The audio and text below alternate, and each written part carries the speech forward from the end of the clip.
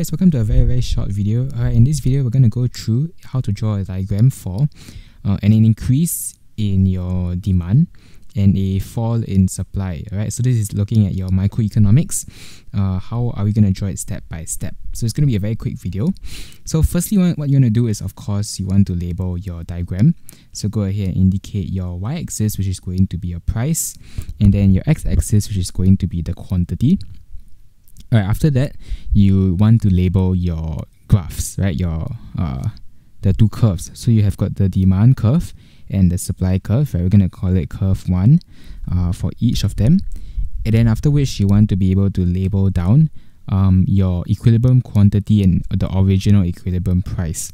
So just go ahead and draw some dotted lines, right, to your equilibrium point, which is the intersection of the two curves. And then after which, we can start to draw our new curves. So because we are doing an increase in demand, let's just start with the increase in the demand. So I'm using a software over here, right? On your paper, you would just be drawing a line that is an increase, which means that it will be a rightwards shift. So an increase in demand from DD1 to DD2, your new demand curve. And now we have the decrease in supply. So you just want to draw the supply curve, the new supply curve, which will be to the left. If it's a decrease, it will be a leftward shift. This will be SS2, supply curve number 2. Alright, now what you want to do is you want to locate where the intersection point of the two new curves are going to be at. So just look for an intersection where the two new curves intersect. Before that, you can just go ahead and label down, right, the decrease in supply and the increase in demand with these arrows. Alright, now let's locate. So it's at this point over here where SS2 and DD2 actually intersects. So this would be our new equilibrium quantity as well as our new equilibrium price. So go ahead and mark those down as well.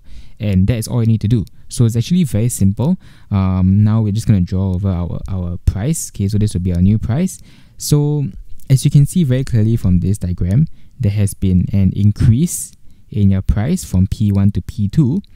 But your quantity on diagram may look as though it has actually increased, okay? But in reality, this may not be so, right? You have to always look at the individual cases of the increase in demand and the fall in supply, because they lead to different outcomes in terms of your equilibrium quantity.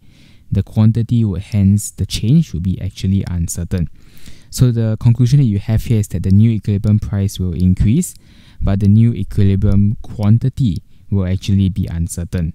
So how do we determine whether it has increased or decreased? You will then need to look at the extent of change.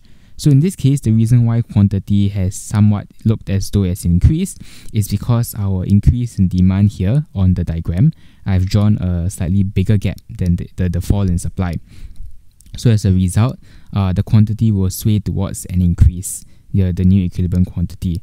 So in reality, look at the extent of demand and supply change, and you'll be able to answer this kind of questions very well.